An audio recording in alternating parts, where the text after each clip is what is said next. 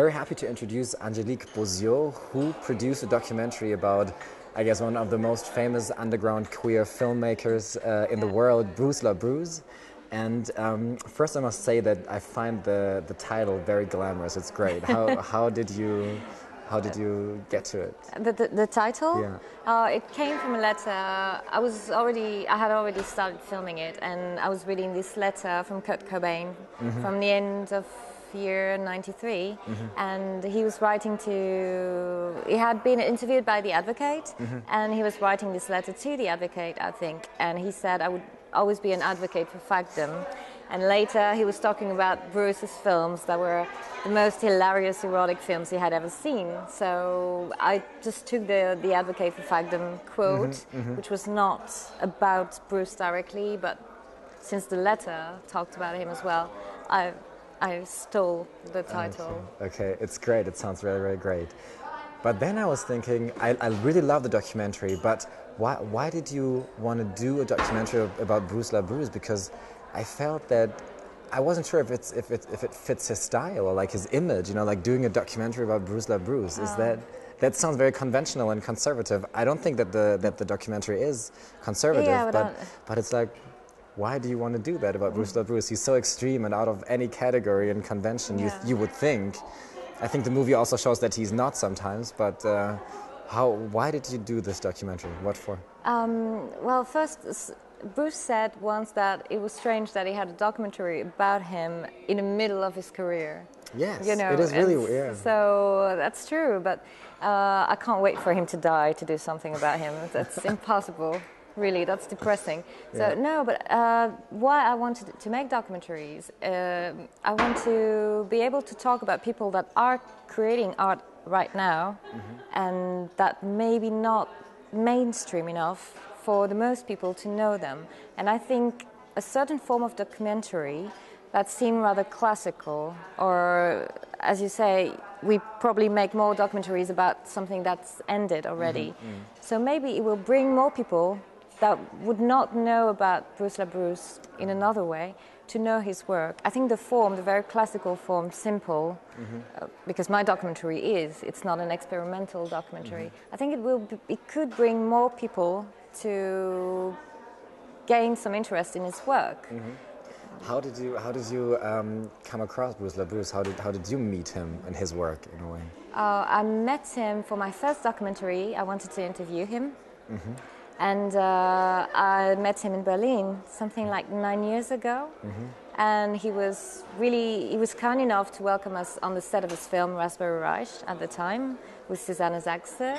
So I interviewed him at Jürgen Brüning's office, and then we spent the night with them on the shoot. So, and that was, I don't know if you saw Raspberry Reich, but I think you have. I haven't watched it yet. It's really horrible, but I haven't. Yeah, oh my God. I can sell you the film. Please. If you want. There's the businesswoman coming through. It's a very funny scene in a lift where the couple has sex in a lift, and so we spend the night, you know, with the light turning off, and oh no, my God, the shot is ruined because the light, you know, came off, and the lift going up and down like that. We spent the night doing this, just filming sex in a lift that wasn't really working. All night. Yeah. Okay. Partly, yeah. This must have been exhausting for the poor actors to be like all night. I think that was pretty exhausting for them, but yeah. How did you actually first meet his artwork, though? Oh, I can't really remember. I think the first film I saw was Super 8.5 or Oslo White years ago. I don't know. Maybe when I was working on my first documentary and I was searching for... the name of Bruce LaBruce was familiar. I think I had seen Super 8.5 at one point. I can't remember exactly when. And so I knew his films, and I really loved Super 8.5. And then I watched the other ones. But what I didn't know before I really started the documentary was all his involvement with Glenn Belverio and Glenda and Friends, the TV show in the 90s, and how much he was some kind of a fantastic activist, really unique, in a really unique way. And that fascinates me. I really also think that this unique way is very fascinating. And I was wondering, where it comes from, because I kind of believe you can always explain why people go into certain directions. And I guess if you look at his childhood and at his upbringing, growing up in a very rural kind of landscape area of Canada, being absolutely isolated and not having the possibility of developing his own sexuality in a way, I was wondering if this is very much a crucial part of his later identity and of the way he chose to go. I think it's always part of that, but I think it's really difficult to dig in that and to find the very pure, sheer reasons. I mean, there are many things. There are encounters, there are opportunities, there are mistakes that make you what you are.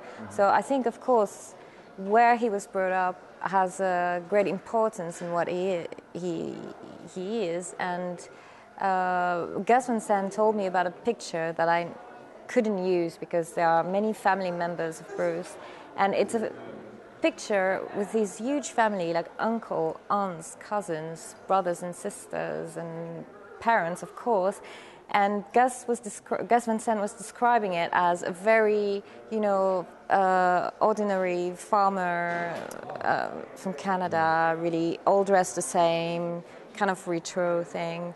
And there was one guy that was standing out, with his style and the way he was dressed and his hair, and that was Bruce, and that he was really standing out of it.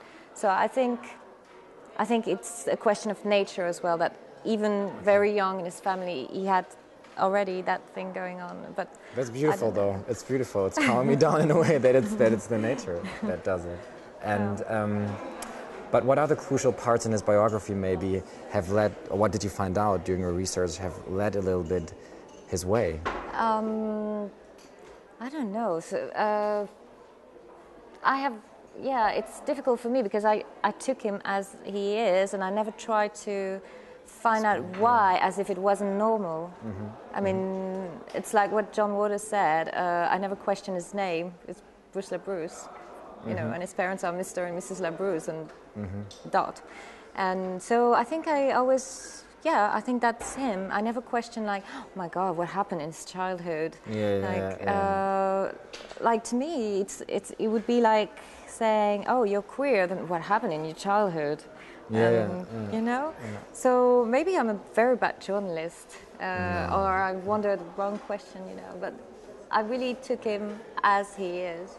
Yeah, I guess just sometimes for me it's interesting. I totally agree on the point that you don't have to, dig deep, and that's impossible probably also. But sometimes they're just like crucial experiences or encounters, as you said, that really, transform or change people and make them, to who they are. But I think that the fact that he was very young in the 80s and during the presidency of Reagan, because at that time he was living a lot in America and in New York, and I think the fact that he actually saw that nothing was done about AIDS, because he's been talking about it a lot when I met him 9 years ago, and again when we were shooting this documentary.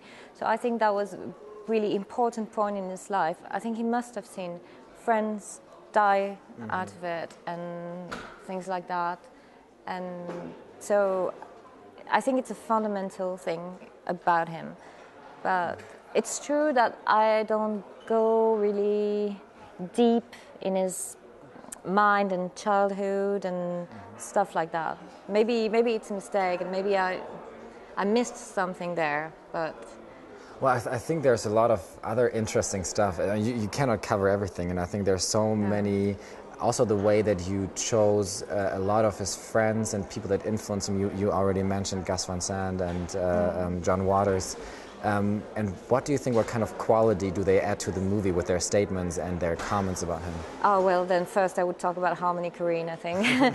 Because when I saw that interview and the way he had dressed up and how he was talking about Bruce, I said, oh, great, we're having a completely non-interview there. And, he talks about homo-core people as really angry homosexuals and homosexuals that like to carry knives. And you're like, what the hell? And I think he has the same kind of humor that Bruce can have, and this character that he builds for himself as Bruce does.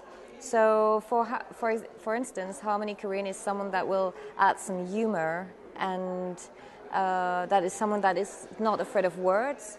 So he's gonna say fag when he wants to say fag, and he's gonna say really horrible things when he wants to. He's gonna build up stories that are completely wrong, but that, you know, there's always an inch of truth about it. So, for example, Harmony Korine brings that humor that Bruce has too, but in another way. And John Waters, well, I think they're very similar in terms of work, in terms of how to have fun, to make fun of representations of transsexuals, of men and women, and sexual habits. And so I think all these people have, to start with, have a real intimacy with Bruce, friendship, relationship. Then they all share something with him. And for me, it's a way to show other aspects of Bruce without using Bruce always, but letting other people express themselves. And seeing that he's not, I mean, that he's not just working for himself, that there are people that are sharing his identity, his thoughts, his work. The big contradiction. The big contradiction of him being married and at the same time a strong opposer of heteronormativity. Yeah, and I think that you were really well in portraying. I think I know what you mean. Portraying this, yes. Yeah. Did you intend this? This is Did really I intend professional. that? Right? Yeah, we are very professional. Are you kidding? So, yes, actually, no. I was obsessed with one sentence when I was editing, and it was a quote from Ernest Hardy, who was saying that he loved the contradictions about Bruce and the fact that he had to find a way to balance his politics and real life, and that was life was all about, and art was all about. That seems really naive, but I really like this thing because at one point you feel kind of free to say, yeah, I'm going to fight for the rights of blah, blah, blah, but then something happens in your life and that touches you directly, you know, in places you wouldn't have imagined before, and you're ready to do something, and you're not denying yourself. And I think you can defend or fight against ideas and find the complexity of life, and find that the complexity of life and people can allow you to do something really similar. But I like that freedom. Yeah. I really like that. I want to be able to contradict myself and not to say, oh, I'm a very nice girl, and you know, and I won't be able to be a mean girl in another situation. That's a shitty example, but no, I like the fact that you can fail. I like the fact that you can fall. I like the fact that you can really do something that is against everything that you've ever believed in before. That's, yeah.